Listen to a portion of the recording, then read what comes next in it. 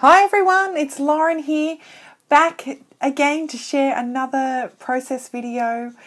This is my second video. I was so excited when I got lots of lovely feedback on my first layout that I posted a few days ago. I thought I would pluck the courage up again and do another one for you. So this layout I'm sharing with you today is a 6 by 12 inch layout. And the beautiful products that I'm using are some goodies from a Planner Society kit.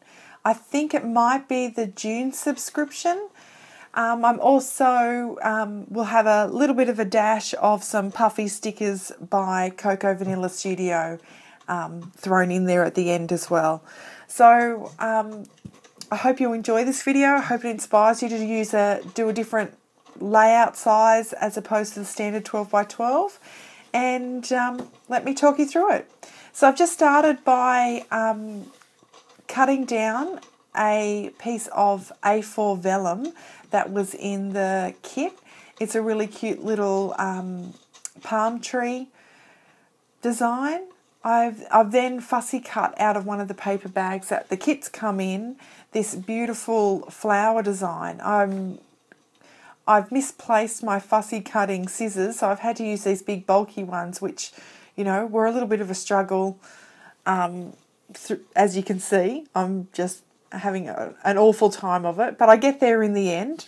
But I just wanted to add a bit of a contrast to the palm trees by using a big feature on the the base of the page, just to help blend that all together. The photo that you see here is a lovely group photo of my gorgeous children, nieces and nephews. We're missing a couple in there, but it was just such a wonderful photo. We're just over at the house having a barbecue. The kids were all playing around, and I just threw them on the couch and said, come on, let's have a photo, and got this magical photo that, I'll treasure forever, especially as they're growing up. So I'm just layering up the photo now. I've just used a couple of pieces of different pattern cardstock just to help pop that off the page. And I just thought I'd add an extra little bit of that patterned bag that I had fussy cut just up in the top, just to help even it all out. I just wanted to, sort of layer the photo where I'll stick the photo underneath that fussy cut piece, just to help blend it into the background and make it seem a bit seamless. It was perfect because one of the nieces or nephews, all my children, wasn't behind that flower, so it was a nice strategic position, and I got to cut Grace's legs off there, but you can still see her gorgeous face. So here I am just playing around with a few embellishments and just adding a few little extra layers just to see what I can, help turn it into something a little bit special. The Planner Society have these amazing kits. They come with all sorts of goodies, very much planner focused, but being a scrapbooker at heart, I have to do some layouts with the kits before I end up with a little bits of leftovers in my planner. I know my layouts will last a lot longer than my planners, and sometimes my planners with my hectic life get a little bit messy and crazy, and I don't want to invest those most beautiful products without making them long lasting on a layout or something that I can see for plenty of time to come. So here I am just sticking down now. As you can see, I've just done my placement, and now I kind of think, yeah, I know what I'm doing with this layout, and I'm just going to go for it here. I've just used some double-sided adhesive. I use the Express It tape. It's a little bit forgiving, and find that it's a bit repositionable for a little while, which works for me because I often pick things up or move things around a little bit. And I'm just placing those pieces down as I like them, just making sure that everything's stuck down really well, so that when I put it into my album, I'm not worried about it slipping or, moving around, or any of the embellishments coming off. Aren't those photo tabs just the cutest? Each of the Planner Society kits come with these great little photo tabs that coordinate with the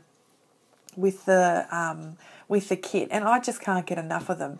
I use them for layouts, but as you can see, they're perfect for your planner where you can, itemise each of your categories for the month. Your to-do list, your shopping, your organisation, your health and things like that. But they don't often make it into my planner because I've used them all up on my scrapbooking layouts. So here I am just positioning my photo, making sure it's where I want it to be. I'm having a little think now about what kind of heading should I put on, where should I put my embellishments.